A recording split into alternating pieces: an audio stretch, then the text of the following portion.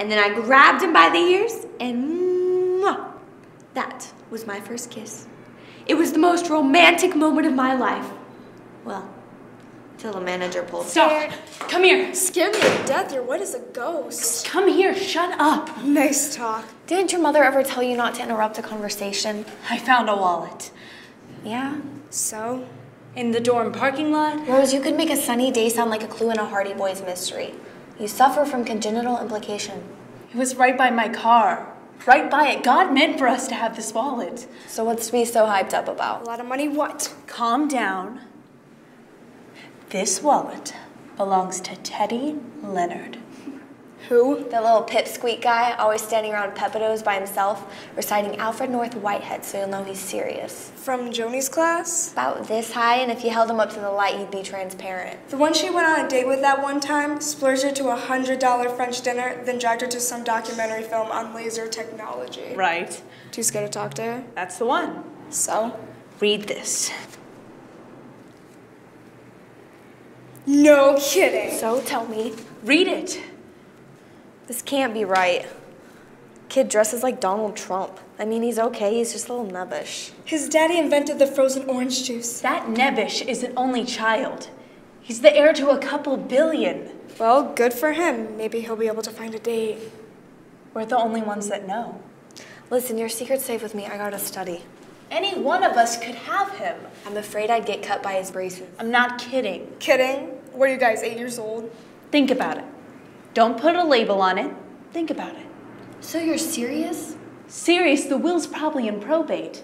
I mean, in 13 months, this guy has $2 billion. You're writing a thesis on this guy.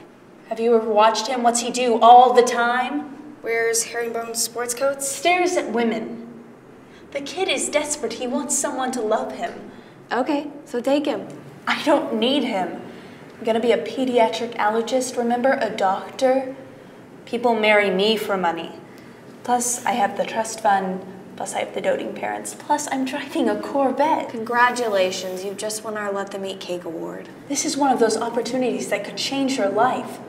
We're the only ones that know. We call him up. He comes over. We're nice to him. He asks you out. You go. Again he asks. Again you go.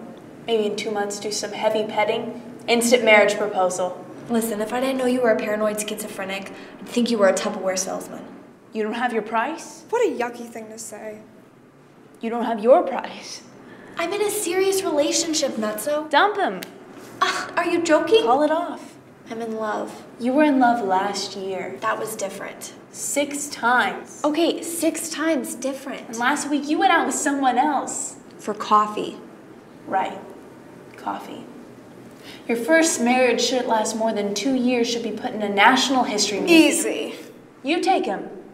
I'm afraid I'm not that cynical. Is that him? Your carriage waits without. Don't push, don't shove. Got a way to settle this. Got a quarter, his quarter. Call it. Bet it or regret it. I can't do this. How can I do this? One and only chance. Tails. Oh, what the hell, heads?